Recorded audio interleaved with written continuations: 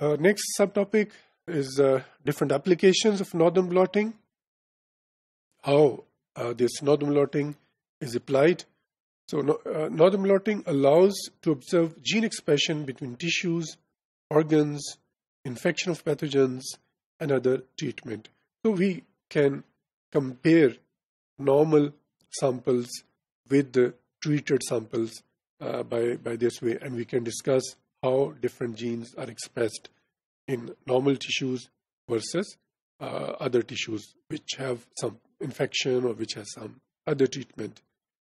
And that is why we say it is possible to study upregulation or downregulation of genes between normal tissues and between different tissues which have some treatment, or for example which are cancerous. So we can compare normal tissues with the cancerous tissues, for example, and we can study that in these tissues which genes are upregulated or which genes are downregulated. So it is possible to compare different types of tissues in northern blotting by studying RNA molecules or by studying DNA molecules. It also helps to determine types of proteins which are produced during expression of genes.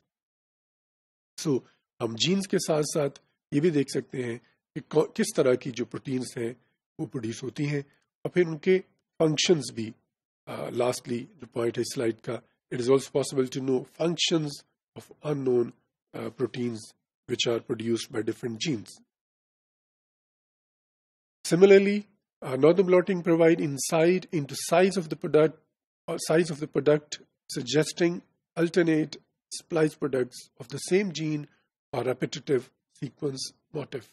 So, एक gene या उसकी splicing से जो alternate splice products बनती हैं उनको भी हम यहाँ स्टडी कर सकते हैं, उनको स्टडी किया जा सकता है. The variation in size of a gene product can also indicate deletions or errors in the transcript processing.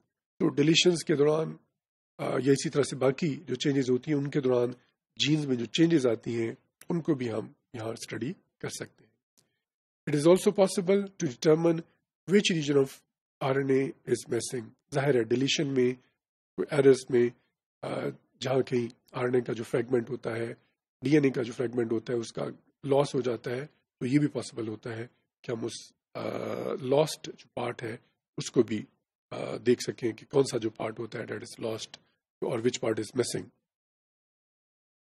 Expression patterns obtained under given conditions can provide insight into functions of genes. जैसे हमने पहले भी discuss किया कि हमें expression pattern जब हम discuss करते हैं तो हमें साथ साथ ये भी हम पॉसिबल होता है कि ये भी हम देख लें कि डिफरेंट जीन्स जो इन्वॉल्व होती हैं उनका फंक्शंस जो वो क्या होता है.